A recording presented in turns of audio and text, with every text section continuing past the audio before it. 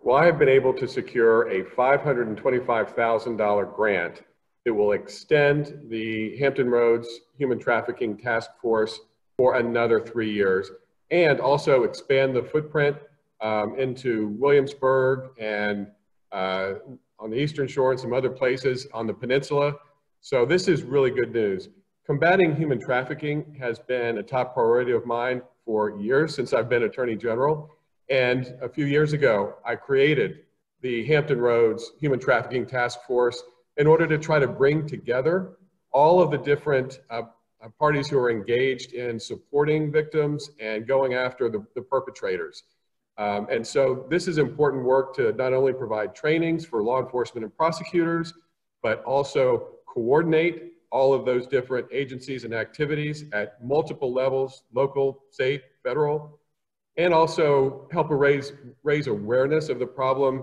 And this is a global problem. Human trafficking is a fast-growing criminal enterprise worldwide. It's happening all across our country. Virginia is not immune from this either.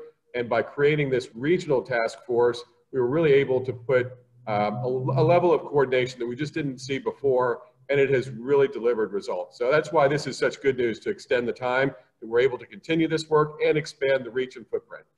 Is this task force, I mean, in this area, Hampton Roads, is it more important than in other parts of the Commonwealth, considering we're right on the water, and so it's easy in and easy out?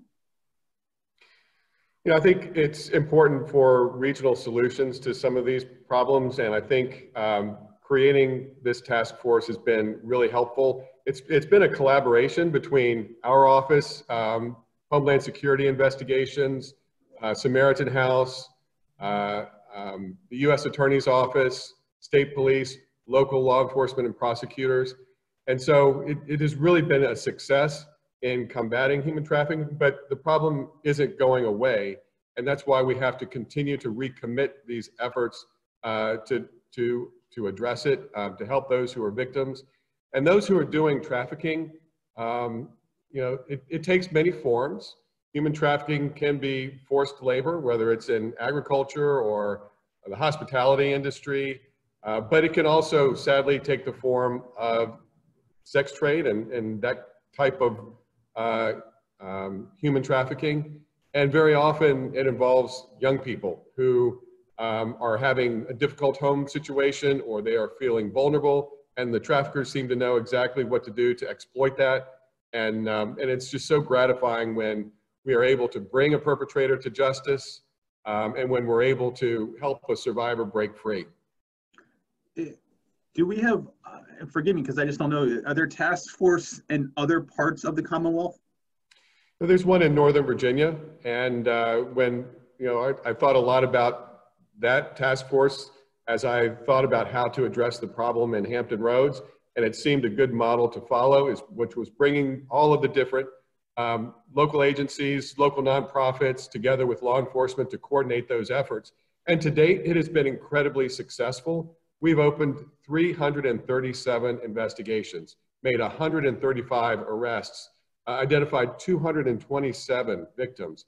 So, you know, this work is really, really important, but it's not over. And that's why this grant is such good news, because it allows this work to continue for another 3 years and expand the reach and footprint of the task force. You said that obviously this is a global concern with human trafficking, but when you looked at the numbers in deciding that maybe Hampton Roads is a good candidate to have a task force like this, was there an issue in Hampton Roads? Were you seeing just the numbers of human trafficking cases higher than other parts of the Commonwealth? You know, I don't know that it's necessarily higher, but it's certainly both the ports, the international airports, proximity to interstates.